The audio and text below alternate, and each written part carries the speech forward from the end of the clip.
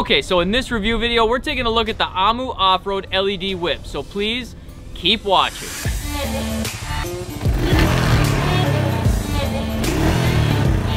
This video is brought to you by MidwestATVTrails.com. From the website, click the store option on the navigation bar to browse all the new shirts that have recently been released. And since it's filled through Amazon, if you're an Amazon Prime member, you get free shipping on all merchandise. Say welcome to the video, guys. So in here I have the OmuOffroad LED light whip. Now, there was a few reasons that I was intrigued by this specific light whip, but one of the reasons was the durability claims that they put on it. Now, it's going on a Honda 400, so in fact, I'm gonna lean this here. I'm gonna read you one of their claims. So this is directly from the company themselves. Now, they claim it's made from bendable material, it's very durable, can be twisted, beaten, scratched, thrown, smashed, whacked, and bent over 180 degrees without breaking or losing form. Now, that's a lot of strong claims, so I figured one of the best ways to start is we're gonna open up this box and bend it in half and see what happens. All right, let's get her opened up.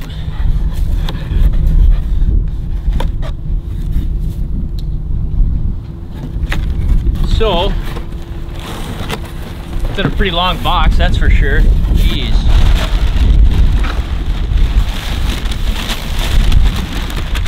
Really?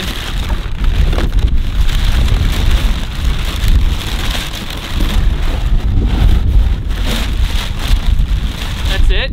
Like,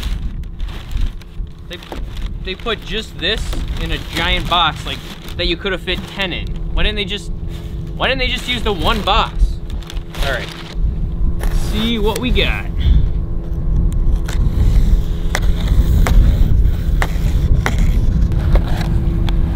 Looks nice.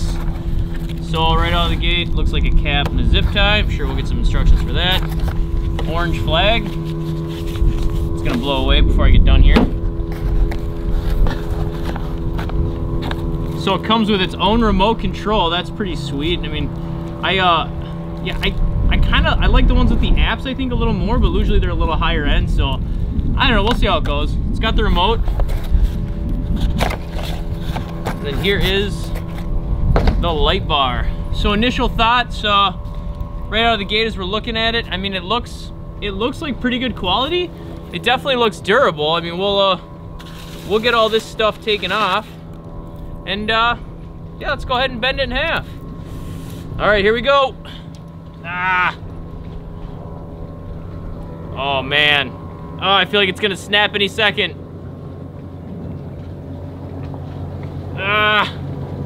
Look at that, over 180 degrees. They didn't lie, so durability on the bend checks out. The quality build looks great. I mean, if you look, it's probably a little hard to tell in the video, but this isn't plastic here. It's made to easily screw in and out, which is great. It's only got 2 wires, so that's not much of an issue. Although, you know what? Now that I think about it, it doesn't come with any extra wiring. There's no extra wiring here. Okay, so went to the local hardware store, got the wires, so we are good to go. We're gonna go ahead and get this puppy installed, and we will go from there.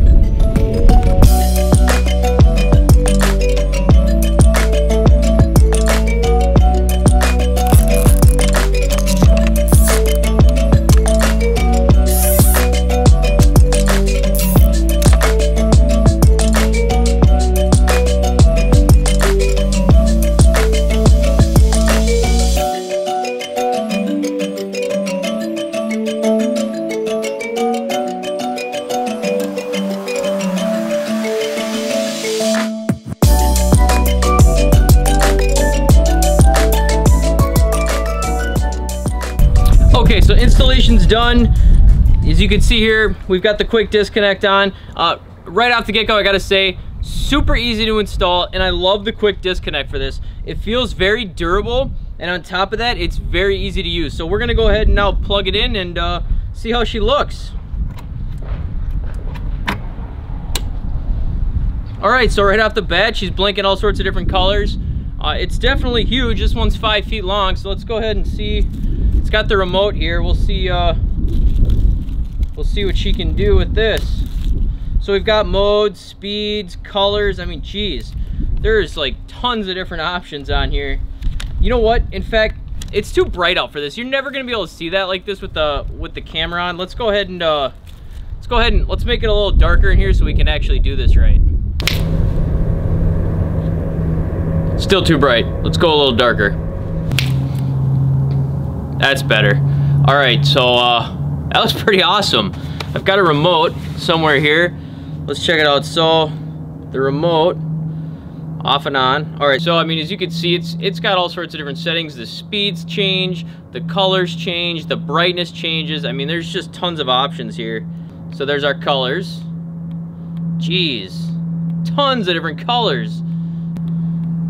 Oh, I like that light blue. These are all, this is awesome. So our brightness levels, so we can adjust those up and down. It's got some dynamic ranges on it too. Our speed, so let's go into mode. So there's our different modes. Look at that, jeez.